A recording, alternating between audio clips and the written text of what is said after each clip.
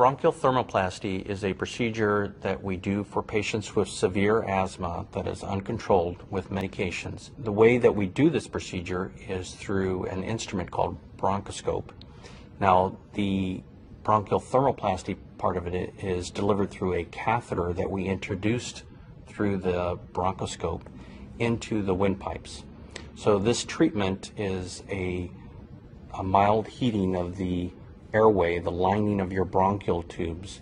And the way that it works is that it actually decreases the muscle surrounding, we call it the smooth muscle, surrounding your bronchial tubes. The way we deliver this treatment is across 3 treatment sessions. Each treatment itself lasts about 45 minutes to an hour.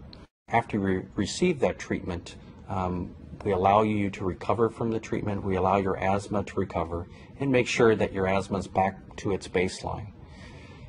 Once it's back to its baseline, and this usually is over a period of 2 to 3 weeks, we'll proceed to the second treatment, and again making sure that your asthma has stabilized before we go on to the third treatment.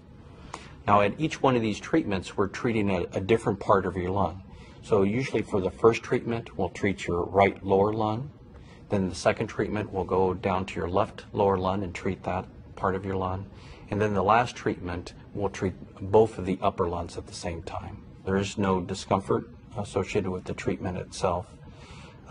With bronchoscopy, patients sometimes will have some irritation of their throat because we go down through your mouth, through your throat.